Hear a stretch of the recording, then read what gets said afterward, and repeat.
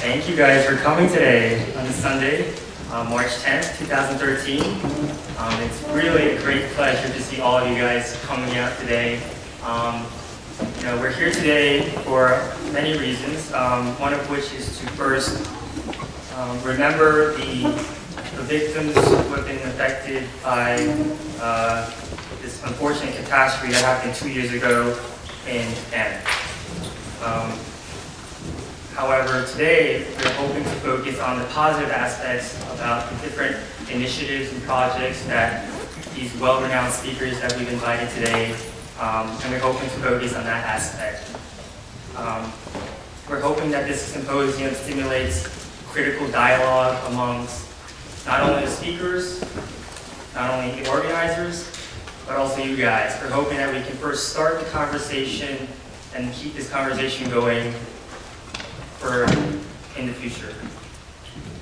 The speakers will inspire us and challenge us to really think critically about what we can do as individuals. What started out as a simple Google Doc turned into an event like this. So don't underestimate the power of the individual. Don't underestimate the power of collaboration. And I think the speakers we invited here today really convey that message. So without further ado, before I forget, my name is Ken Nakazawa. I'm a junior at Columbia University School of Engineering and Applied Science. Hi, my name is Sayaka Tsuno from Barnard College. So again, we have an awesome lineup of speakers here today. So for our first guest, we have Susan Onuma. She's actually a graduate of Barnard College. She is a partner with the law firm Kelley Drye Warren LLP, and most importantly, she has been active in fundraising efforts in Tohoku. She's a board member of the Japanese American Association here in New York, and she has worked with the U.S. Japan Council and Japan Society. So without further ado, welcome Susan Onuma to the stage.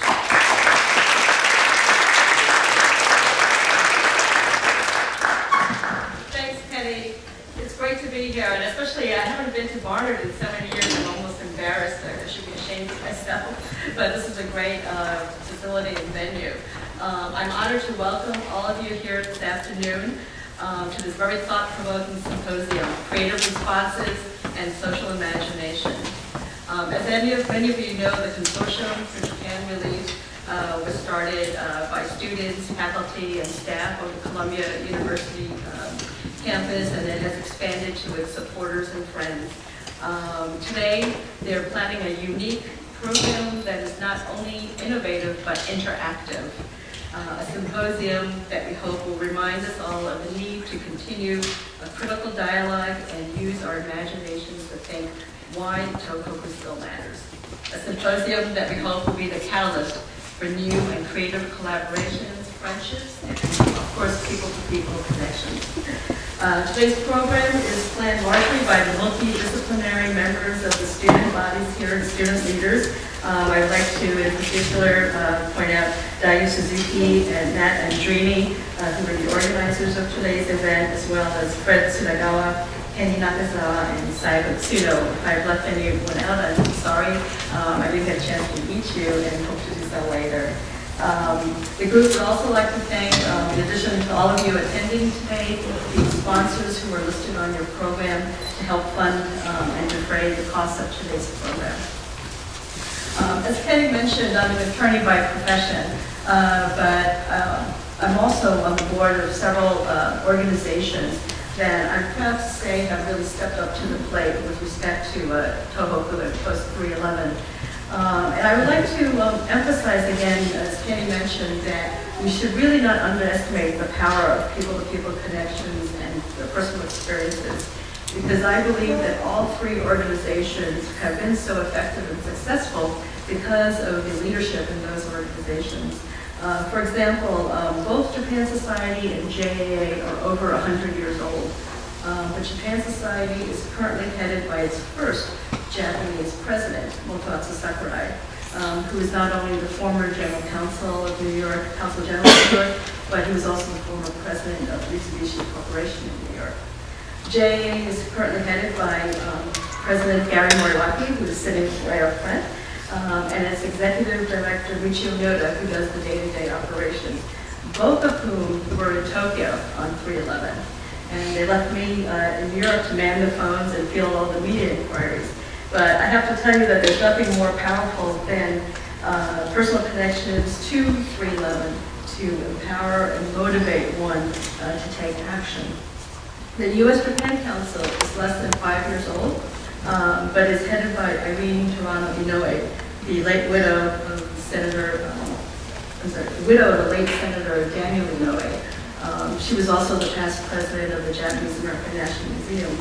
The organization had just started to get close to Ambassador Ruth, the U.S. ambassador to Japan, when 3/11 happened, and therefore it was really a no-brainer to accept his request to help with the Tomodachi Fund once it was established. So these three organizations are all interested in funding sustainable projects for the future, including a special focus on the next generation of Japan. I think all of us know the malaise and lack of passion. People have complained about the young people of Japan. It's been a serious issue. And for many outside of the Tohoku area, I think 3/11 was a wake-up call for them, that now there's something that they could do that was meaningful and help out. So I know many have left Tokyo or Osaka or their areas of comfort and have gone to Tohoku to help. Also for the people in Tohoku, I think they were astonished of the overwhelming response from all over the world, from countries that they never even heard of. So it's nice to hear that now there's a huge interest of the young people of Tohoku to study abroad, and I think that's a great segue into the next generation of bicultural leadership. There's also we want to build on the momentum and engage these young people and also to support them. And I strongly encourage all of you that if you know of programs or people who want to get involved, to let us know, because we do still have some funds available. We do our due diligence, so there is paperwork involved, but I wanted to take this opportunity to say that. With respect to the arts, the Japan Society, as many of you know, has supported numerous groups, including ArchAid, which funds architect-led community revitalization projects, the Association for the Corporate Support of the Arts, which funded the restarting of traditional festivals and villages throughout Tohoku, and the Japan Community Cinema, which started showing films in the region, including temporary housing. In addition, the Japan Society has 3 programs this week, one tonight, which is the film that starts at 6 p.m., and then there are 2 other programs tomorrow and Tuesday. You can go on their website to find out more information. The U.S. Japan Council, through the Tomodachi Fund, has also supported various arts projects, including Art in the Box, which brought helped children in Japan recover through art. And also, some of you may have heard that Lady Gaga had auctioned off her teacup. That money was helped to start a fellowship to bring promising young artists to New York City to train with other artists. And Uniqlo has funded 2 scholarships for students to study at the Parsons School of Design and FIT.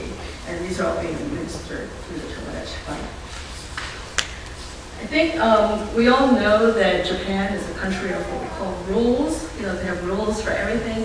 And while it served Japan well shortly after the crisis, when the world marveled over the Japanese people's sense of politeness, orderliness, lack of looting or chaos or mass hysteria, I think many of us today are frustrated, disappointed, and frankly a bit angry with the lack of speed in which funds are being distributed or utilized throughout the region and where the needs are huge.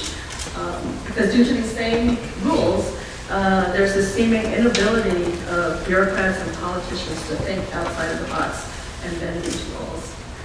It is also very difficult as a person here, and frankly embarrassing, to continue to raise funds or sympathy for Tohoku When people read in the Wall Street Journal that not only has the Japanese government allocated $266 billion for reconstruction over 4 years, but nearly $12 billion was returned unspent.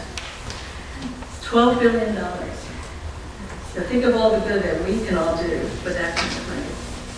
The same article in the Wall Street Journal, though, also went on to tell the heartwarming story of Mr. Teiichi Sato, who is the owner of a seed shop in Rikuzen Takara, who learned to take matters into his own hands rather than wait for all the government red tape to unwind. As he said, he realized there was no use to complain. He already did that last year. You have to find your own way, he said. In addition to rebuilding his seed shop out of scraps, he has found an outlet for his frustration and sadness by expressing his thoughts in English, because some words were too painful in Japanese. You'd be happy to know that he has published a book titled The Seed of Hope in the Heart, which has sold 1,000 copies. Perhaps we should contribute and buy some of those. So if there's anything that comes out of this symposium, I would like to be, how can we teach Japan to think outside of the box? I find it hard to fathom how there could be a shortage of construction workers while those in the fishing industry remain unemployed and idling. When asked about cross-training, the answer was, well, they were fishermen, not construction workers. I find it telling that the symposium was held here at Barnard College, the Symposium on Creative Responses, because of course it is now the women of Tohoku who are stepping up to the plate and multitasking at whatever they can do to keep their livelihood and families together. When I went to Sendai last March, I went with a group of Japanese American leaders, and it was interesting for us to know that the people of Tohoku were very eager to hear the story of the Japanese American experience during World War II, when over 110,000 people of Japanese ancestry were uprooted from their homes and put in concentration camps throughout the United States. What was uncanny is that the temporary housing that we saw outside of Sendai reminded so many of us of the barracks that were used in the camps. And currently, I'm pleased to say that there is an art exhibit that's going through Fukushima just this week called The Art of Gaman. It is a collection of artifacts made by Japanese Americans during World War II from the materials found in the harsh environment, which is a testament to the resilience of spirit and the notion that beautiful things can come out of tragic circumstances. So by embarking on grassroots people-to-people exchanges and connections, projects and collaborations, you'll see that we can all make a difference one step at a time. And whether it takes billions, or while it may take billions to rebuild the infrastructure of Tohoku, it only takes a kind heart and warm smile to rekindle the spirit and form a human bond, or kizuna. Today we have a great and diverse, fascinating panel of speakers that I'm sure you will all be interested in hearing from, whether it include doctors, architects, community organizers, and artists. There's a lot of motive and momentum, and as I said earlier today, the program is intended to be interactive. So each of the speakers have embarked on their own journey, and they want to share those stories to you, but they also want to hear your stories and to learn from all of you. Today, we're not looking to raise funds, but to draw upon your intellect. You all have tremendous skills, expertise, and ideas that Japan needs so that we can continue to expand the many creative ways in which to help Japan heal. As Dayu Suzuki, one of the organizers of today's event, said to me, I do not want people to think of Tohoku as just a geographic area or the site of a tragic disaster. But I want it to be the catalyst for Japan's rebirth, its national wake-up call, the source of social consciousness and reconstruction. All of you are here today because we care. So without further ado, I'd like to start the program, and let's us all be inspired and be part of the change. Thank you.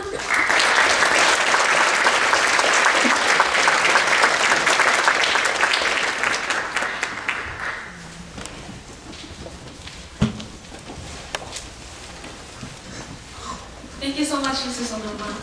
Next speaking will be Dr. Robert Yanagisawa. Dr. Yanagisawa is an associate professor of medicine at the Icahn School of Medicine at Mount Sinai. He is also a program director with clinical fellowship in endocrinology, diabetes, and metabolism. He is also a board member of the Japanese Medical Society of America. Today he'll be speaking to you about how he led a team of the 9/11 Family Association to disaster-stricken areas in Iwate, Miyagi, and Fukushima. Thank you.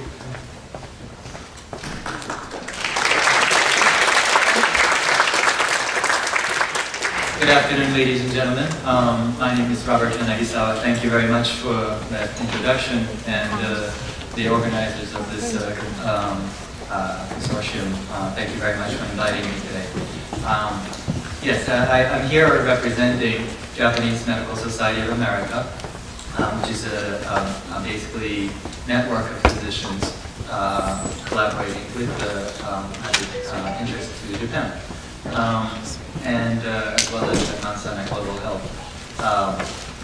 We've done a lot of projects since day one of the 3/11, but I'm here to talk about the one specific project we did last year. Actually, this project was brought about to life when Ms. Betty Borden from Japan Society introduced us to two members of 9/11 Family Association at this symposium last year, and came about with a very interesting feature that is, well, group of 9/11 Family Association, which is comprised of disaster victims, survivors, family members, neighbors of Ground Zero, and they said, we want to go to Japan, help out with the recovery of Japan. How can we do this? We don't know where to start and where to go.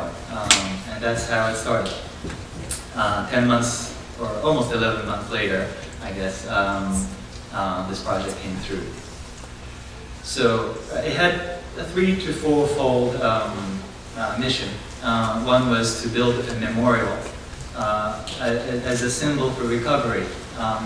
We felt that Japan needed at least a symbol where people can congregate and reminisce or remember about 3/11. We made school visits because the school children are at one of the most vulnerable for these disasters. We also wanted to make a person-to-person dialogue between the disaster victims and disaster victims, something that not easily shared by those who have not gone through this kind of process. And how this came about through collaboration of different organizations. So this is the soaring crane, we named it.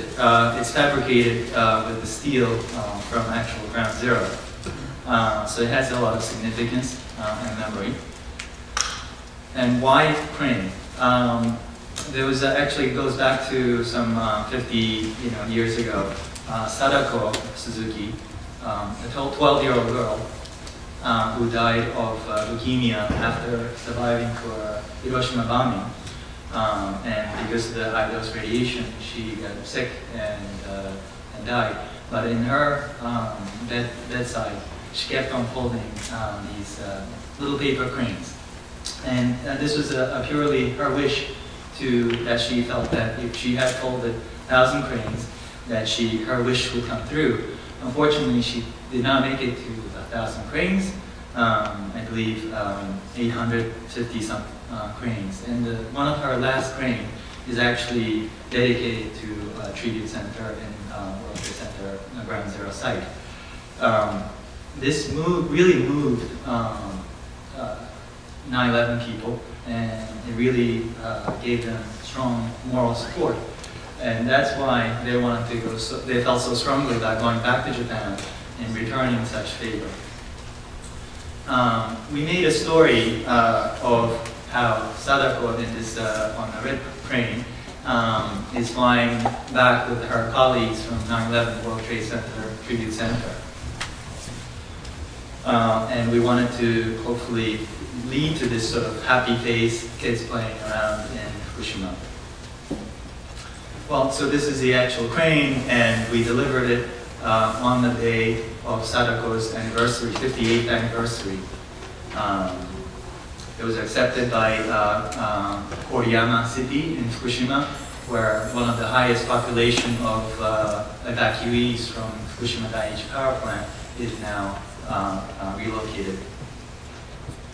We've had a very formal Shinto shrine, Shinto dedication of this crane.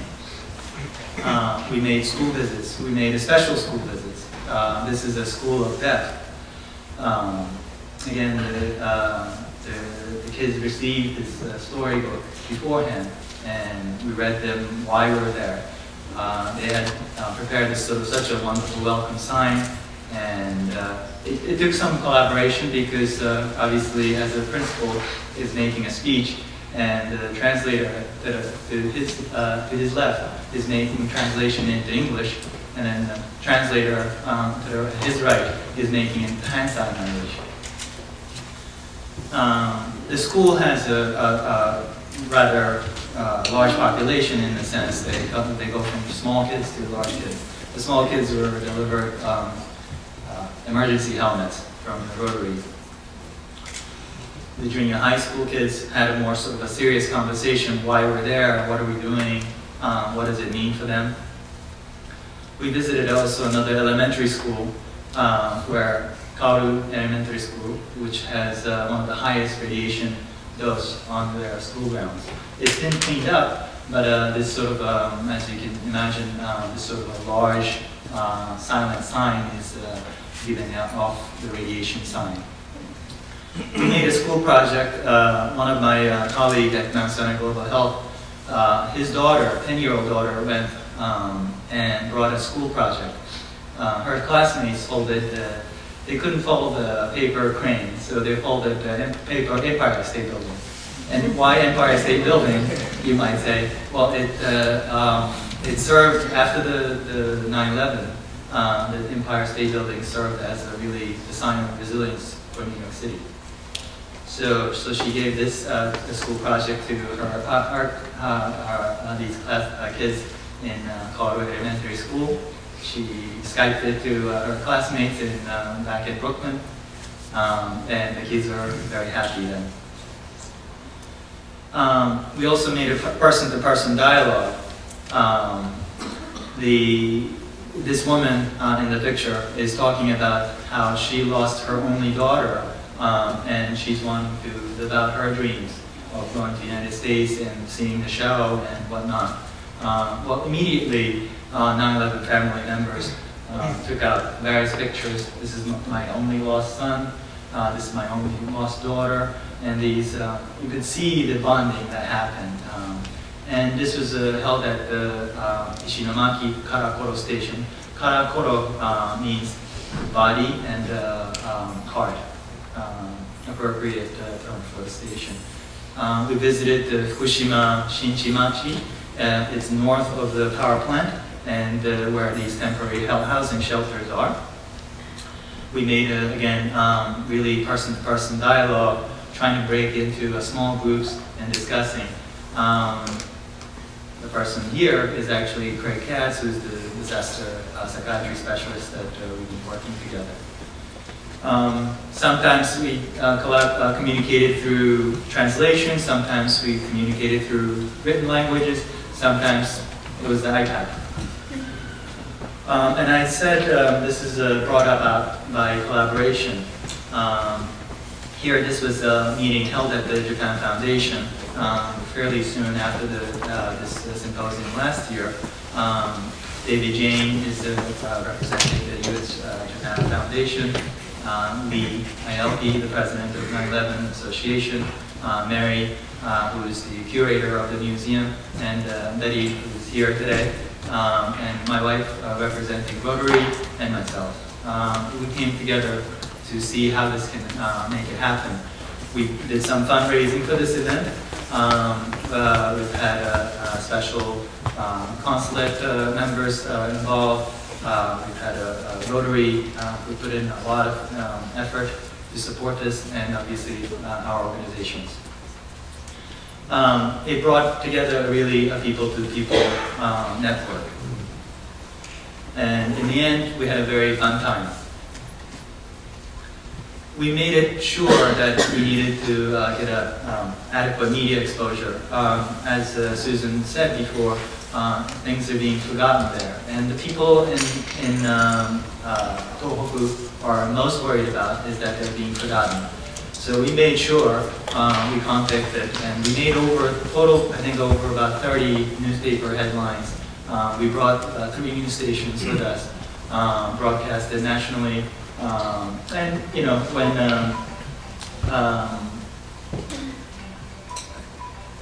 the U.S. happens, I think U.S. and this sort of collaboration happens, that the media can listen, which is good. And then we made sure also we had a official recognition as well with the Ministry of Reconstruction then. Ministry of Foreign Affairs.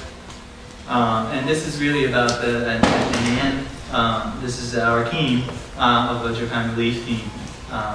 Some of the Miyuki and Lindsay are medical students with the JMSA who've been really, really strongly involved with the translation, preparing documents, making sure all these happen, putting us on the web.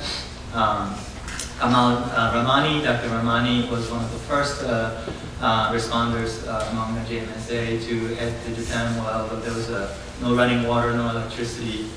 He just dove in there. And Dr. Homa and myself, certainly, we've been really working together to make this happen. And I think we'll continue to make it happen. This was one of the examples we felt that it was a unique support of collaboration. Thank you very much.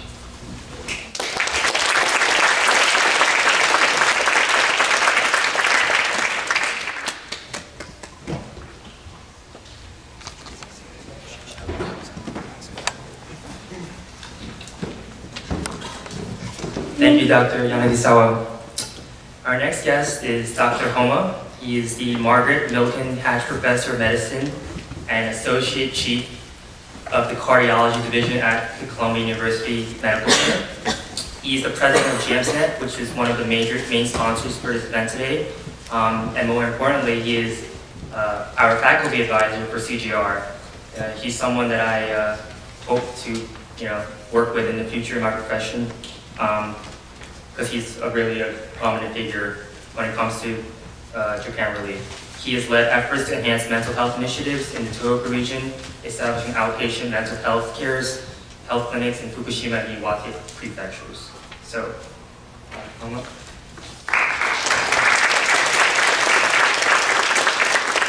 First, thank you very much everyone for coming to this event. And also I'd like to really congratulate the student leaders who has organized this wonderful event. So, in the next 5 to 10 minutes, I'd like to talk to you about what we've done 3 years ago in terms of our initiative from the Japanese Medical Society of America. So, after the disaster, we decided we wanted to do something. And we wanted to target something. And we wanted to do something other people don't do. And we thought mental health is something that people don't really look after. We didn't want to send blankets, we didn't want to send milk, but we thought we should do something other people cannot do. And we wanted to do something that's sustainable, that continues after 5 years, 10 years. And if this can be a catalyst for change overall in Japan, that was even better. And after that, we wanted to make sure that we work with people we know, that variety of groups in New York and the US will work together for the same goal. And in terms of the catalyst for change parts, as you can see in this graph, mental health space in Japan is amongst the highest in the world. And this trend is something that many psychiatrists in Japan are trying to reverse. And we thought this would be a good opportunity by creating mental health clinics in the disaster-affected area, which are needed because of the lack of such facilities, that this will also catalyze the movements towards the change in the national system. So our missions were establish self-sustaining outpatient-based mental health programs in areas that face a long-term need, which is Fukushima and Iwate, of course, and also become a catalyst for transition of mental health care programs in Japan.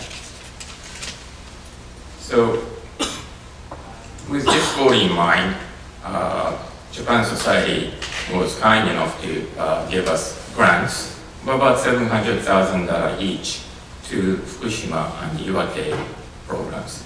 Additionally, we have contributed almost $200,000 from the Japanese Medical Society for the same purpose.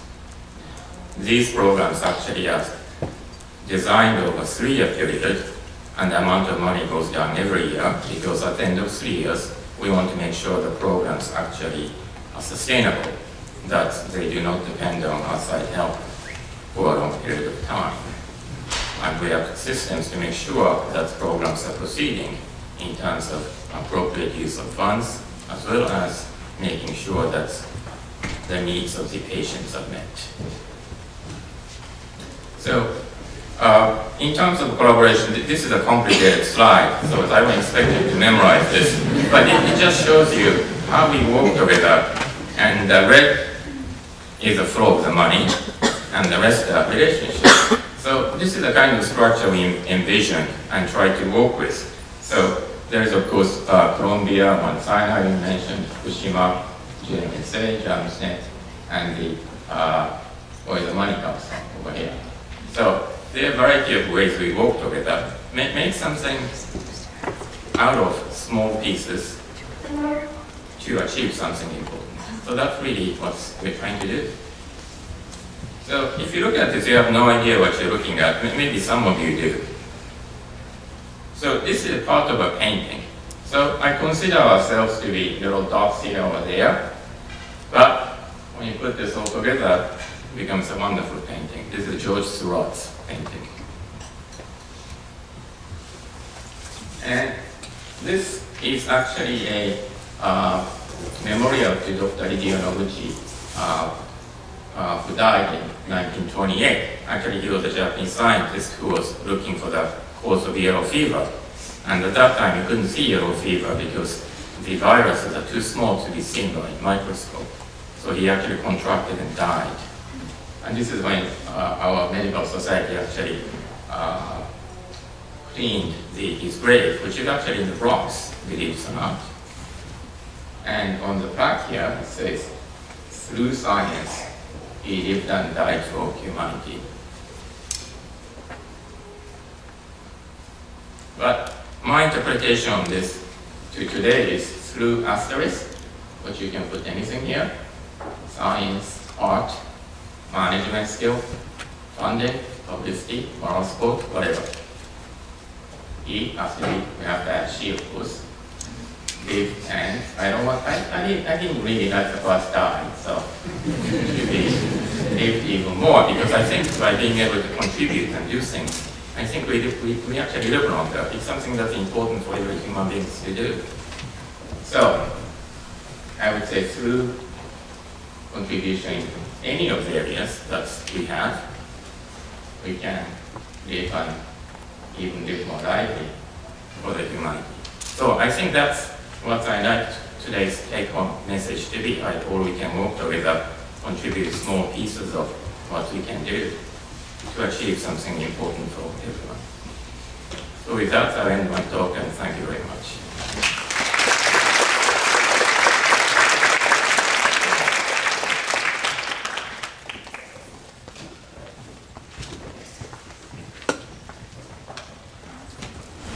Thank you so much, Dr. Homa. Next speaking will be Elisa Prager and Kirsten Homa. Elisa Prager is a second-year medical student at Columbia University, and Kirsten Homa currently works at the Columbia University Medical Center as a research assistant, and will be joining the Columbia University Mailman of Public Health in the fall. And today they'll be speaking to you about the National Fellows Program. Thank you.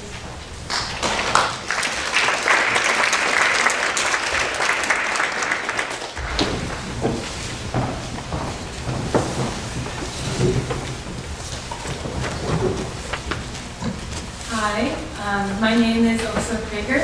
And I'm Kirsten Homa, and we are members of the Consortium for Japan Relief, as well as previous participants of the Nishimiya Fellows Program. And we're very excited to be talking about our experiences in this program today. The Nishimiya Fellows Program began about a year ago and is named in honor of the late ambassador Shinichi Nishimiya, who made significant contributions to Japan relief efforts. And it is really targeted towards individuals with some knowledge of the Japanese language and a keen interest in the 3/11 disaster, as well as disaster recovery, medicine, Japan, or social activism. And it is a week-long radiation and disaster medicine seminar with a community outreach component. And it aims to allow students from the U.S. to go to Fukushima and learn about radiation disaster medicine from experts in the field, and also to contribute to Japan relief efforts through volunteering in the community. And also it aims to raise awareness about what happened, and as well to promote communication and collaboration between institutions, students, and faculty between Japan and the U.S.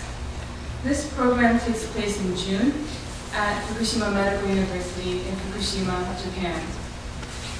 And it is really the result of a collaboration of many different organizations, such as the Japanese Medical Support Network, the Rockefeller Group, the Education Center for Disaster Medicine at Fukushima Medical University, the Japanese Medical Society of America, Consortium for Japan Relief, and Dr. Shinichi Homa, who is the advisor of the program and just so to speak. In the summer of 2012, there were 3 participants. There were 2 medical students from Columbia University and 1 employee from the Columbia University Medical Center. And the program consisted of 5 days. The first 2 days were spent mainly attending seminars and activities at Fukushima Medical University. And the last 3 days were focused on volunteering and visiting key locations in the area. On the first day, we attended a seminar on radiation basics. We studied basic radiation biology, the different types of radiation, how to measure radiation, and different units of radiation. We also studied the history of past nuclear accidents, including Chernobyl and Hiroshima. We learned about what happened in Fukushima with a nuclear meltdown. And we also learned about the effects of radiation on human health, and in particular, the pathophysiology of thyroid cancer. In addition, we participated in many activities. We learned how to measure radiation levels in the environment with Geiger counters and interpret our findings. We also learned how to examine the thyroid gland with an ultrasound and to screen for thyroid cancer. On the next day, we attended a seminar where we talked about a clinical case of a patient who was exposed to radiation and also how to manage these individuals. And then we also learned how to communicate radiation risk and address concerns about radiation exposure to people in the community, such as mothers and grandmothers and other family members, in particular about radiation in foods and in parks. And this was primarily to prepare us for our time in the community. We also learned how to triage patients in an event of a disaster, and for example, like a fire or a tsunami with simulated patients. And again, we also learned how to take care of patients who are exposed to radiation contaminants. And we wore these gowns and went through step-by-step management. In addition, we were able to interact with students during these activities and also to interact with faculty and staff at Fukushima Medical University, which was a great learning experience. So on day 3, we started going out into the community, and the first place we visited was a community center which hosted a health fair every month. And you can see on the left that there's that's actually a sign that talks about the levels of radiation that day, and that was not uncommon to find in a lot of the establishments in Fukushima. And this community center catered towards mothers and children in the local area, and there were a variety of booths such as general health or general counseling or dental hygiene, and the people who, I guess, manned these booths were physicians, nurses, social workers, and community members who are basically lent their time free of charge to this effort. And at the end of the day, everyone, all the health professionals came together and discussed the cases that they had seen. On the fourth day, we visited J Village, which used to be a national soccer training stadium that was converted to a base for nuclear cleanup workers after the 3/11 disaster. And it was a particularly, I guess, a good facility to use because not only was there a vast amount of space, but there was also medical equipment that could be used should workers be injured. But actually, it wasn't physical injury or even radiation contamination that was the #1 health concern, but heat stroke. And as you can see on the right, the workers had to cover up, and so they overheated pretty easily. So at J Village, there was a lot of supplies needed for cleanup efforts, and therefore a lot of garbage that was accumulated, which you can see on the bottom right. But all that garbage was considered radioactive, but as of July 2012, when we were there, there was no place to put the garbage even once everything had been cleaned up. On the fifth day, we visited the Kokoro no Care Mental Health Clinic, which was actually established with the help of Dr. Onuma. And it was one of the first mental health outpatient clinics established in the disaster-stricken areas.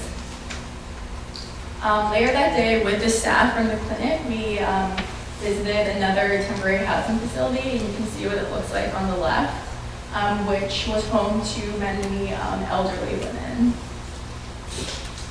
And the staff, whenever they visited that center, they usually did origami with the women or helped take daily blood pressure readings for them.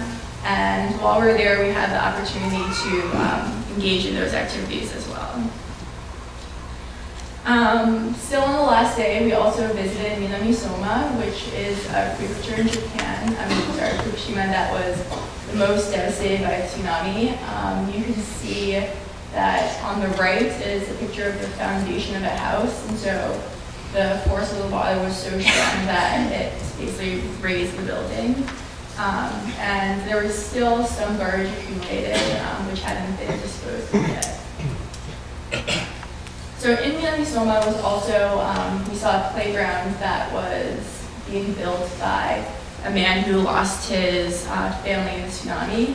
And he was doing it not only to pay homage to his lost family members, but to also encourage people to come back to the area. And I think that on the trip, this was probably one of the most touching things I saw, because it spoke to the grassroots sort of individual level actions that people were taking, and also a creative response to disaster, which is what this symposium is about. So after the end of the week, we received certificates of completion, and overall we had a really great experience. We learned so much, not only about the radiation and radiation biology, but also about what actually happened in Fukushima and the impact of the disaster on people living there. And we also met many faculty and students at Fukushima Medical University, which greatly enhanced their learning experience. And we also wanted to talk about the program that will be occurring this summer. There's funding available for 1 to 2 students to participate this summer. It will take place in June 2013. And the application is available on the CGR website, and it is due this month, March 29th. And for more information, please go to the website, and if you have any questions, feel free to email. In conclusion, we want to thank everyone and all the institutions that are on this page. And thank you very much for your time.